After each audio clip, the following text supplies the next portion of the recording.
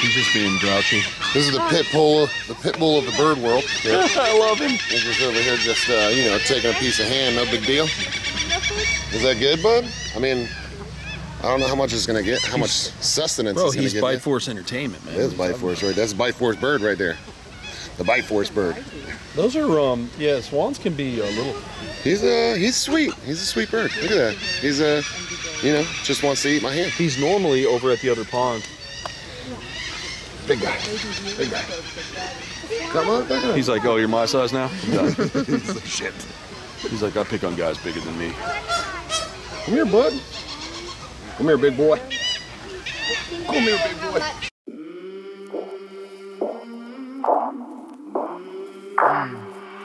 I came from the mud. There's dirt on my hands. Strong like a tree. There's roots where I stand. Oh, I've been running from the law. Hope they won't shoot me down soon.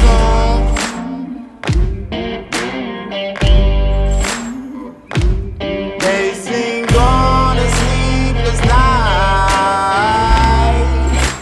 Try to catch me howling at the moon.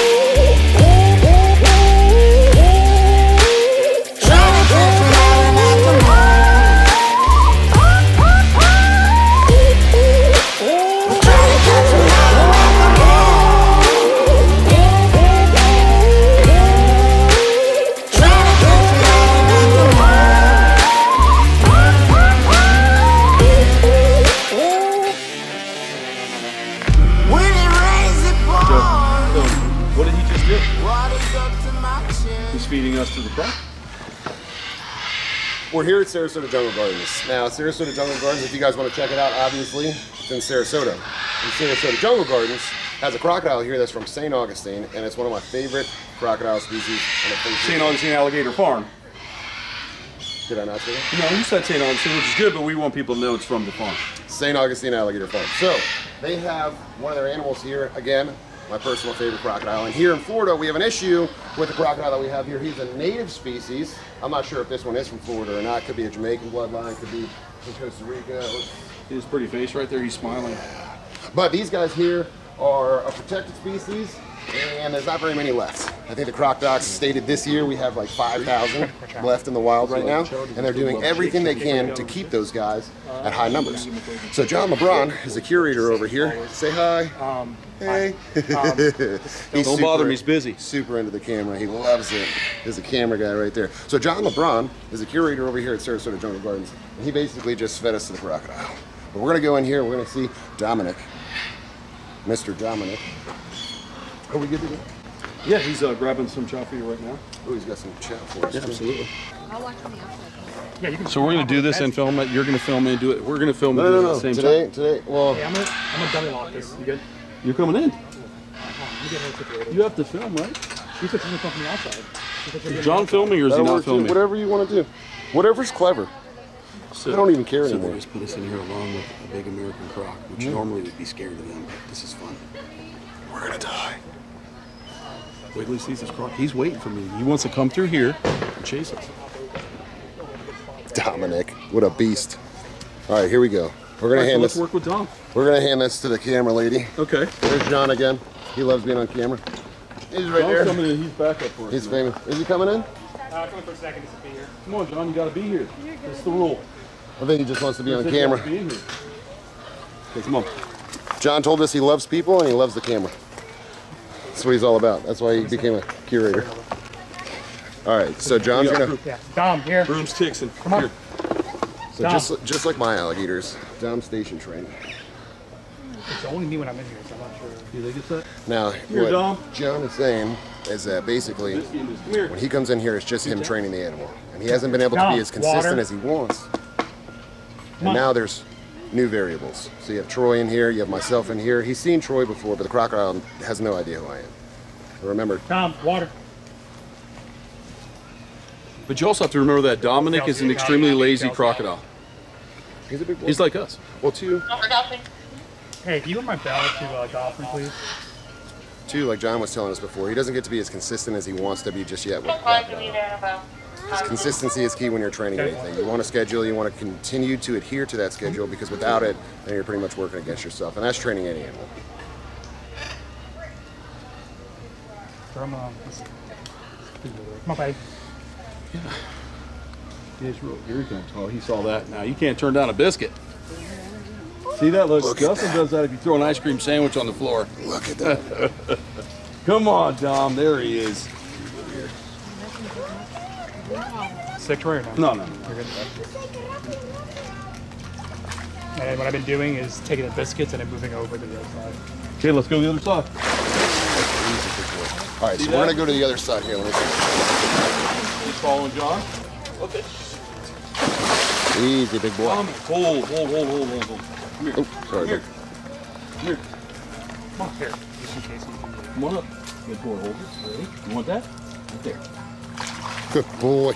That's a good boy, Dom. All right, so I'm going to get him to go to the other side. So essentially what they're doing is they call him to one side.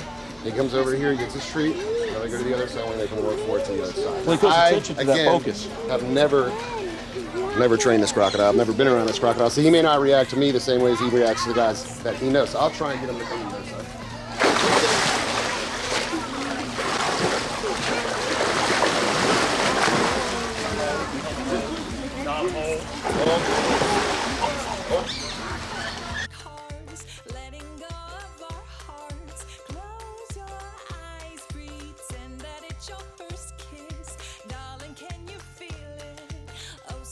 So like I was saying before, there's only a couple of thousand left here in Florida. It's a native species here to Florida. We're the only place in the world that has both alligators and crocodiles living in the same area. So we have alligators that range all over the state, and the American crocodile that's found all the way at the southern part of the state. Although, didn't they just have a crocodile up here found on the beach? Yes, they did. They did find one in a neighborhood, I believe. Yeah. In Sarasota, which is on the west coast. It's far up north, so he traveled a long way to get to where he was in Sarasota, and it's not very common, especially because it gets too cold up here for these guys. One other area is real big boy. You see the immense size of this animal. Just the skull alone. Look at those teeth, man. That's crazy. I actually think he's an amazing Dom. It's probably my favorite crocodile on the planet. And I work with a bunch of them. Again, he's very sweet too. This is like, this isn't super normal for crocodile behavior. Usually they're a little bit more, what's the word I'm looking for? Not aggressive, so to speak, but a lot more defensive, especially in their own territory, their own little area. What do you want? You want another treat here, big boy? There you go. There you go. Make it easy for you. You didn't even have to work for that one, Bubba. So extremely intelligent animals. But again, there's not very many left here in Florida. So Troy and I, and Troy's good friend Flavio, well, our good friend Flavio, and Kurt, we do something called Croc Fest every year. And this year it's December 7th. Anybody out there can come check that out. It's at St. Augustine Alligator Farm. And Croc Fest is essentially a fundraiser to raise money for all different species of crocodiles. This year we did one, what was that, summertime? Yep. Summertime, June we did one for the American crocodile, and this Christmas we're doing another Croc Fest, again December 7th, St. Augustine Alligator Farm, check it out. We're doing another one, and it's for the American crocodile as well. So I think we raised about $40,000 during the summertime. We're hoping to get at least that much or even more and crush that, because we're having problems in Jamaica where these guys are. We're having a lot of poaching, so we're trying to, I guess, send money down to Jamaica to help the species, you know, from being hunted and poached out so much. I don't think they have very many left in Jamaica. It's not like Costa Rica where there's American crocodiles all over the place. So we have our issue here in Florida. There's not very many. We have the issue in Jamaica. In Costa Rica, there's a ton. They'll never go extinct truly, but ours here in Florida, the Florida bloodline, a little bit more rare. Yeah, it's a definite possibility that does go extinct. Swinging all the water out. Just extremely explosive. Yeah, he's so cool, isn't he? All right, ladies and gentlemen, so that's the American crocodile Dominic here at Sarasota Jungle Gardens. If you guys ever want to check him out, we're here helping out today, so I figured I'd film it and let you guys in on the secret. You're like a little kid looking for his lost bouncy balls. Yeah, I lost my biscuits. I lost my biscuits. But yeah, anyway, so. Any questions about Dom? Come out and see us at St. Augustine Alligator Farm on December 7th. Croc Fest. Justin will tell you all about it. It's a lot of fun. Croc Fest we're going to film because it gets a little wild over there. So as much as we do for conservation, we do it for fun too. Yeah, food, barbecue, beer, you know. Beer, liquor. Do we do the auction? Be there, signing butt cheeks. That's right. That's right. There you go. Look at that. There's the spot right there. Look at that. Get his neck, Jay. Get his neck. Well, he looks Get like his he already neck. got his neck. He's gonna get you. Come here, big boy. He's gonna karate chop you, Rosco. So Rosco's a giant Aldabra tortoise or a Volkswagen Beetle. Either or. All right, so we're at the Sarasota Jungle Gardens right now. If you guys want to check it out, it's on the west coast of Florida. You're more than welcome to Google that. Sarasota Jungle Gardens, owned by Chris Slavic. And we're here with, oh my God, what an amazing species. This is the second largest tortoise in the world, and this one is huge. And apparently Rosco here is pretty grumpy. And they are not from the Galapagos Islands like people think. No, they're from the get Seychelles. this. Get this, the largest population is found where? Let's go over here, buddy. It's The an Seychelles Aldabra. Islands, the Aldabrans, these are from Seychelles. They're big. But the Aldabra comes from, well, the Aldabra Islands. Okay, big boy. He's huge. This is actually a lot of fun for me. I'm enjoying this thoroughly. Easy, buddy. Yeah. Easy, big boy. He's gorgeous. Absolutely. Gorgeous. Look at the size of his feet. Look at this. He weighs roughly about 500 pounds. 500 pounds. That means he could crush me if he wanted to. Well, now, obviously, I'm not going to let him. Are you trying to climb on me, big boy? You going to stay down? Can I pet you? Can I chill you out just a little bit? Okay, big boy. Yeah. You're okay. I know. You're okay. You're okay. Look at that big old man face on him. Oh, so he does have a girlfriend in the back there? Yep. Named Bertha. How big is she? What, 250? About 250 pounds. A lot smaller than So she's about half of him. She's which about. he's 63 years old. Oh, that's not even that old. No. Just These not even guys that live old. about 200 years. That's not even that old. You still got a long way to go, bud. You still got a long way to go. They don't know. You got a long way to go. So his girlfriend's about half the size. Now, something interesting about these guys is a lot of people think that tortoises can't do well in the water. And recently, off the coast of one of the islands over there, they saw a pretty good sized Aldabra tortoise in the middle of the ocean, taking a stroll, going to one of the other islands there. So the tortoise was actually in there, kicking his little feet around, swimming to another island. Wasn't drowning. Yeah, I'll call me. And I don't think they messed with it. I don't think they intervened. I think they let it go all the way to the island over there, which is fairly interesting to me because look at the sheer massiveness of this animal. So for these guys to do well in the water, always absolutely crazy. Rosco, you gonna give me a break? You gonna give me a break, bud? Can I give you a piece of lettuce? Can I do that? He's always been like, always. He's gorgeous, man. A lot of fun. You're gorgeous. You're so good looking. Do you want that? There you go, bud. There you go. Can we just sit here and eat it, though? There you go. I should have probably brought another piece, huh? I want you guys to see, I'm 6'3". And look at the size of this tortoise. I could hide behind this tortoise, and nobody would ever know the difference. Absolutely. And You're a good boy, Rosco. You're a good boy, Rosco. This is insane, dudes. Not gonna lie, I kind of want to put it in my pocket and take it home. Right, big boy? Right, big boy? So again, guys, Sarasota Jungle Gardens. If you ever get the chance, come out here and see Rosco. He's insane. Insane. He's a good boy. He's a good boy, too. He's a good boy. All right, off to the next. What do we want to do next? What do you want to do, Rosco? It's the size of bulldoze, man, all over this place. I think next we're gonna go over to the flamingos. We'll do the flamingos, show you guys some of the flamingos, and then I think we might be done here at the Sarasota Jungle Gardens, but I don't know. We'll see. We'll see. But absolutely amazing, guys. Absolutely amazing. What am I? Thank you for letting me hang out with you, big boy. I appreciate you letting me bother you for the day. Come over here real close to his face, bro. Look at that old man face right there. Look at that old man face right there, trying to give you the foot. Look at that thing. Look at that thing. He's so beautiful. You're so beautiful. Okay, big boy, we'll leave you alone. You don't want that? Do you want it? You don't want it. Do you want it? You don't? You do? You don't? You do want it. You don't want it. But you want it. There you go, buddy. There you go. Come on, you know you want that. You know you want that. Just take a piece. Just a smidge. Just a smidge. Just a piece. Just take a piece. You can do it. They're less fun though. Oh my God. There's so many. We're getting attacked. We're getting attacked. These are ibis. And we have little seagulls around here. And then the little moor hens. Those are the little blackbirds with the red front. Easy, dude. This is supposed to be for the flamingos. Can you eat this for me, please?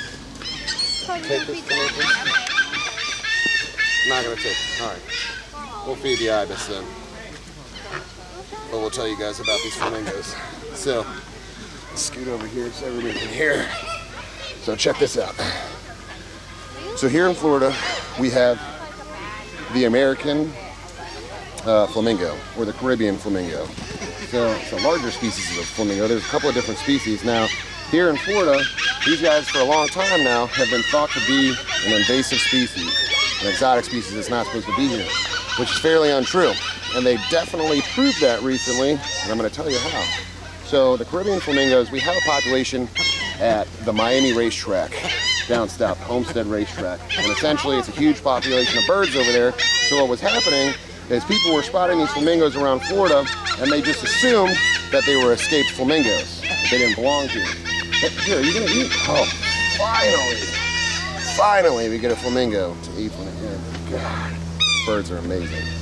So they were thought to be an invasive species. Now what happened was there were some people out, and they keep seeing these birds, and they're expecting these birds are coming from Mexico, Belize, South America, things like that. So they're expecting the birds that are here to migrate back to where they come from. And I guess a couple of flamingos, 3 flamingos ended up at an airport or something. They needed the flamingos out of there, so they caught these flamingos, or they were able to get, out of 3 flamingos, they were able to get 2 of those to leave the property, basically harassing them until they left because they didn't want them to get sucked into an airplane. So one of them didn't leave, so they had to take action. So what they did was they went out and they trapped this animal.